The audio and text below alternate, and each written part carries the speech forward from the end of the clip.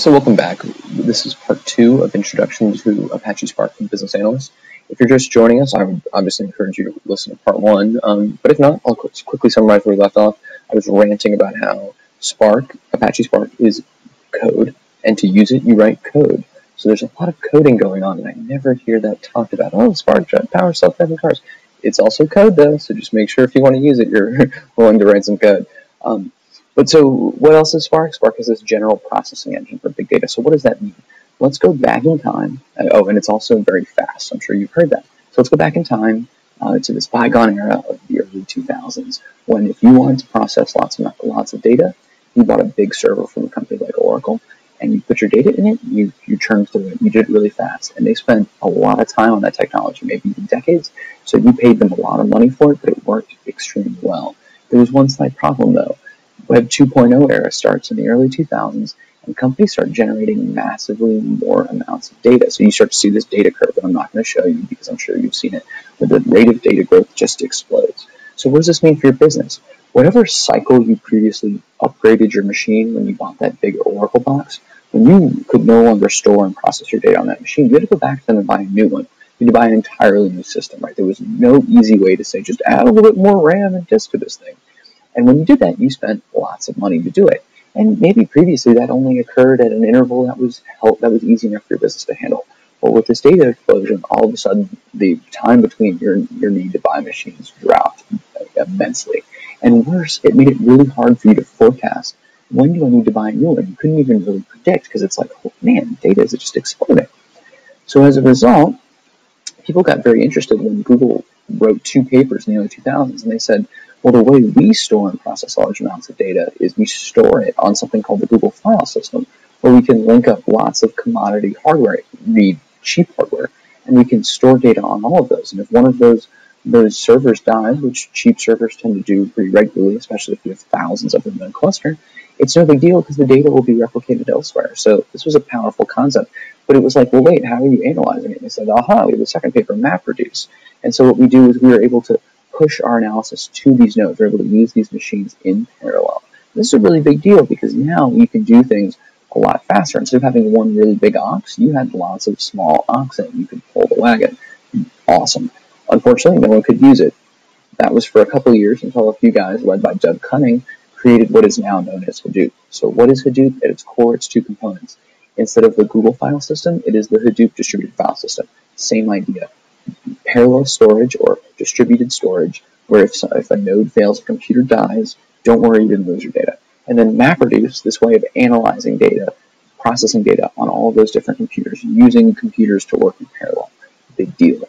There was a slight problem, though, which people realized, the buzz didn't quite catch up to this, which is just, hey, this MapReduce concept for certain operations can be really slow, especially for analytical stuff, like machine learning algorithms, or even for just ad hoc querying. Like, what type of machine learning algorithm? I don't really know, but I do know that I may want to get on the shell. I want to write some ad hoc queries where I query something, and then I say, oh, that's not what I wanted. I query it again, I query it again, I query it again. I keep changing, oh, I made a mistake, I missed a semicolon, okay, query it again. That kind of stuff takes a long time if you're using MapReduce. And worse, you may have some syntax issues because you may have to write your MapReduce job in Java, and it's ugly. So Spark is, hey, can we make this faster and less painless at the very highest level? So if at the lowest level, Spark is code, at the highest level, it's a faster, easier way to process data that exists on a cluster of computers. So we're still using HDFS or whatever, wherever you want to store your data, but you are able to work with HDFS, you have your data distributed, processing it with MapReduce can be too slow. Okay, Spark is the answer. Now it's much faster. So I do want to really hammer home this warning at the beginning. You have to code to use Spark. There's no getting around it. But I think there is a really important distinction, which is you don't have to code to analyze data per se. You absolutely have to code to gather it. So what do I mean by this? I can analyze data just as you've been doing in Excel or in Tableau or in the myriad of other tools that allow you to maybe write some formulas or do some other work within the tool, but you're not writing scripts to analyze your data. This is very important. You can keep doing that. I'm not trying to prevent you from doing that. I want to put, red flag or white flag, like, please continue to analyze your data there. The problem is you do have to code to gather data. What do I mean by this? How do you gather data in Excel right now? The answer is you don't. Like, maybe you can make a database connection in Excel, but for the most part, I bet almost all of you are just opening up files people have emailed you. Email is a terrible ETL tool. So what I think you should be able to do is you should be able to say, hey, I have this information about a customer. I can see the products this person has purchased over the last 6 months. Maybe somebody in IT gave you that spreadsheet. Okay, great. What is this person saying about our company on Twitter? How do I do that in Excel? How do I do that in Tableau? You can't, right? You're going to write a little bit of code, just a few lines, which we can show another time, and you're going to go to Twitter and say, I'd like to know what this person is tweeting about. And Twitter will say, if you've registered with our API, our application programming interface, you're allowed to send us a message in the form of a few lines of code, and we'll give you back some data about the person. Just a few lines of code can open up this whole new world of information. Obviously, this is a big data presentation. We're talking about Apache Spark. So if you want to gather and do a little bit of processing of large amounts of data, there's no way to do that in a GUI tool. There's no way to do that in Excel. You're going to need code to do it. But I think this is a really important point, because not only is gathering data with code, I think, really the only way to do it, but learning to code and learning to do analysis is a very difficult thing. And many coding tutorials start by telling you, well, let's teach you how to do some cool analytical concept like a machine learning algorithm that you can't do in Excel because, hey, I want to show you, you can't do this in Excel. This is why you should learn to code. But there's a problem here.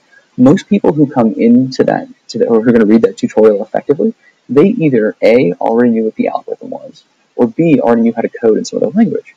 So they only have to learn one thing, the algorithm or the code. You, on the other hand, have to learn both. And I think these two hills are too much. And I struggle with these tutorials. So I want to focus us at a slightly different angle here. We're not going to worry about those analytical techniques. Instead, we're just going to learn about how to gather data. I'm not saying gathering data is easy, but there's so many tools out there to help us do analysis, and you can always go read one of these tutorials later on how to implement a machine learning algorithm with whatever code you're learning. But you absolutely have to, step one, gather some data, and I don't believe there's any way to gather data easily without code. So caveat over, we're going to be coding to gather data. We're not going to be coding to do complicated analysis. Stick with me. You can do this. You can do this. Say it again. Here's how I know. I know because if you're using Excel, Excel formulas are super hard. Take a second and read these two formulas. It looks pretty complicated, doesn't it? Is it intuitive what's going on here? No. And why is that? Well, right off the bat, there's no data here. When you look at an Excel formula, you're looking at it within a spreadsheet. You see the information for the most part that it's working on. If you hit, F2 or whatever within the formula, or F9, you can look at highlighted rows and columns of the data where that's being analyzed in that formula. It'll work for yourself if you can't see it directly. You have context. When you look at code, you're always going to be looking at code without the context of the data that it's manipulating, that's processing. So this makes it so much more difficult. If you could see the data, if you could see this relationship between the two, you would probably draw links a lot faster. So what I want to do, instead of finding an innovative way to do that, is instead just pull Excel formulas out of the context of a spreadsheet and say, hey, listen, this is hard too, but you're okay with doing this. Second point, when you actually look at how esoteric some Excel formulas are that I venture to guess you use on a daily basis, you'll realize that these coding concepts are not that challenging. You're smarter than you think you are. The problem is no one gives you credit, and more importantly, you yourself do not give yourself credit for learning some of the things you've learned in Excel. Let's take the VLOOKUP, for example. The VLOOKUP is a ridiculously silly formula. What's going on in a VLOOKUP? Well, for one, what's the name? It stands for vertical lookup. Okay, so I'm going to look things up vertically. I guess I get that. The first argument to a VLOOKUP is the term that I want to look up, the thing I want to find. Okay, that kind of makes sense. The second argument is the array in which I want to look. And there's an important point here. The value that you want to find, you have to make sure you start that array right in the leftmost column. Otherwise, the VLOOKUP doesn't work. Well, why is that the case? Why does it have to be the leftmost column? What's going on here? To me, that doesn't really make any sense. And there's nothing intuitive about the name VLOOKUP when you start to learn about the formula that says, well, of course it has to be the leftmost column. Now that's self-evident. I didn't freaking get that. That's confusing. I screwed this up so many times when I was learning the VLOOKUP. Third argument. The column number you want to find. So you have to specifically say, I want to go to this column number. I told you, start here at this leftmost column and go to this column number. That seems really unnecessarily specific. And then, I don't know. Maybe what if I don't know? I mean, obviously there are formulas for this, but that's tough. The second and the final argument is true false. So do I want an exact match or a fuzzy match? And false is exact match. Of course I want exact match. This is, I find, really frustrating. Why do I have to specify that I'm